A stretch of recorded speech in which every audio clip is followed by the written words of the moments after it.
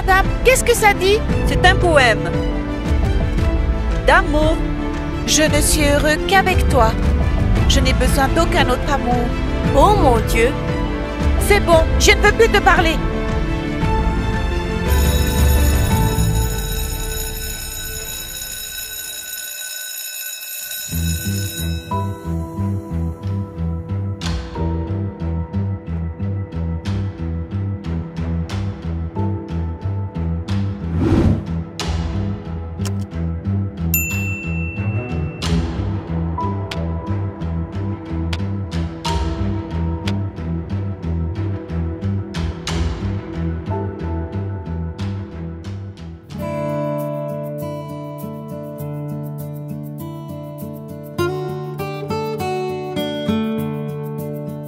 Je suis d'humeur un peu romantique aujourd'hui.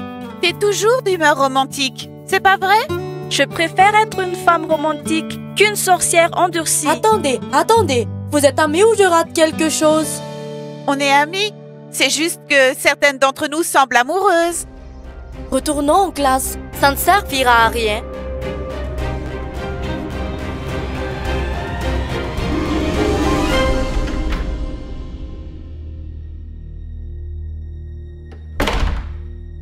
Les filles, regardez ce qu'il y a sur mon bureau. Moi aussi, je pense. Et moi aussi.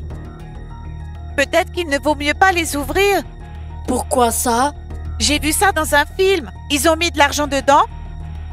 T'es filmé et quand tu l'ouvres, ils t'arrêtent pour corruption. Donc, tu penses qu'on faudrait nous soudoyer? Est-ce que tu te rappelles qui sont mes parents? Mon Dieu, Louisa, est-ce que Paulina et moi avons été corrompus? Non, c'est autre chose. Ça y est, je crois que je sais. Quoi? J'ai compris, mais je le dirai pas. Les filles, on s'y met? Aucune de vos versions ne ressemble à rien de concret. Oh, je peux? Je suis tellement curieuse.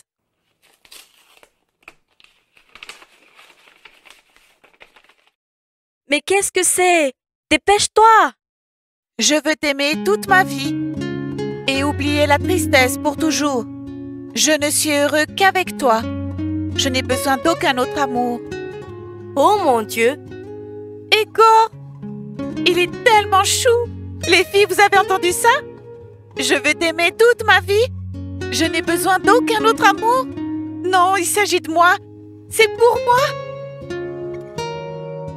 Ok les filles, je vais quand même pas vous apprendre à ouvrir vos enveloppes.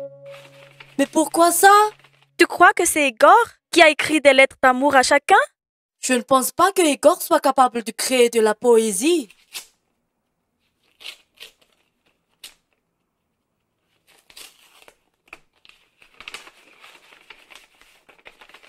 Je te dirai mes sentiments et nous partagerons le monde. Je te donne mon âme, je t'aime à la folie. Je ne comprends rien à ce qui se passe.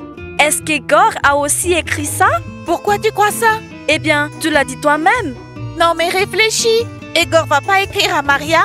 Je veux être avec toi pour toujours. Eh bien, pourquoi pas? Non, ce n'est pas possible. Je sais bien qu'Igor a tellement peur d'elle. Peut-être Vlad. Vlad? Il t'aurait plutôt écrit « Maria, Maria, t'es mon caca ?» Ce n'est pas drôle. Il est fâché contre toi. Bah c'est vrai, il t'aurait mis ça. Alors, à mon tour. Tu es mon soleil, mon espoir. Je suis fou amoureux de toi, mon petit homme tant attendu. Tu es la raison qui me fait vivre. C'est vraiment intéressant. Je pense que c'est quelqu'un de nouveau. Mon petit homme tant attendu.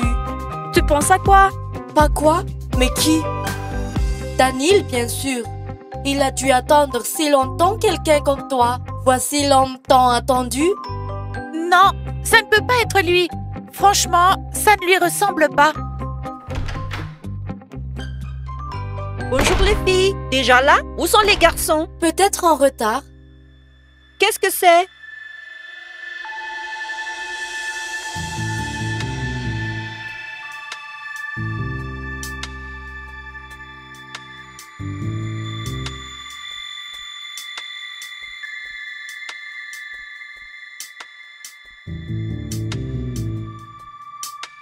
Madame, qu'est-ce que ça dit? C'est un poème d'amour. Maria, je retire ce que j'ai dit. On dirait que Sémion est de nouveau amoureux de la prof. Madame Yulia, cette lettre est de la part de Sémion.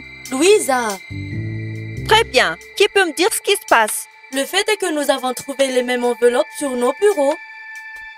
Je vois. On n'est pas encore le 14 février. C'est mignon, mais je ne sais pas de quoi il s'agit.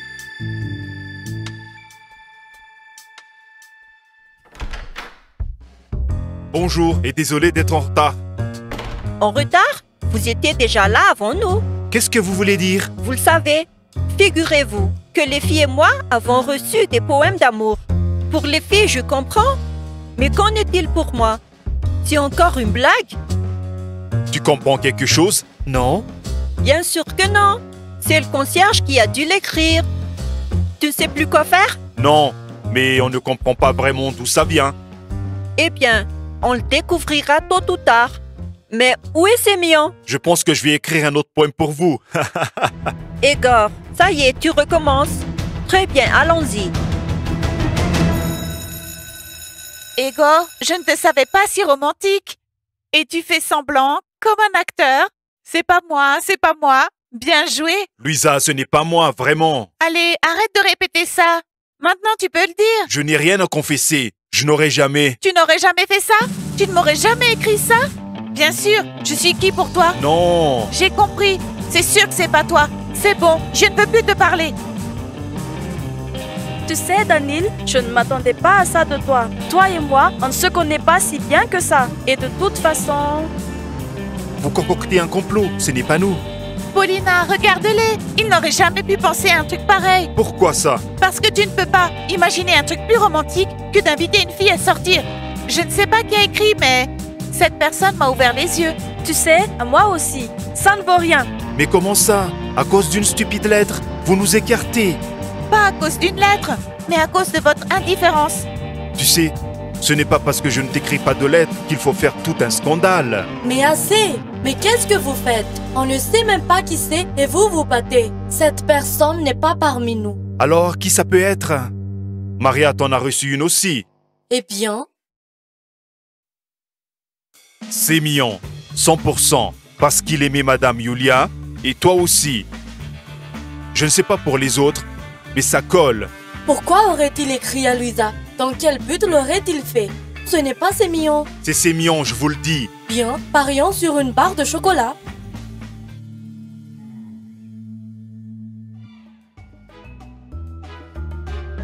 C'est quoi ça?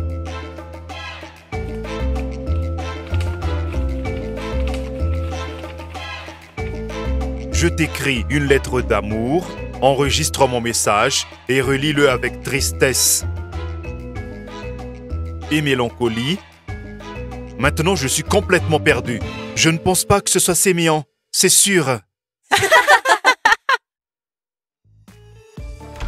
Alors nous allons demander. Salut Sémion, Salut Maria. c'est toi qui aurais fait ça? Oui, comment as-tu deviné?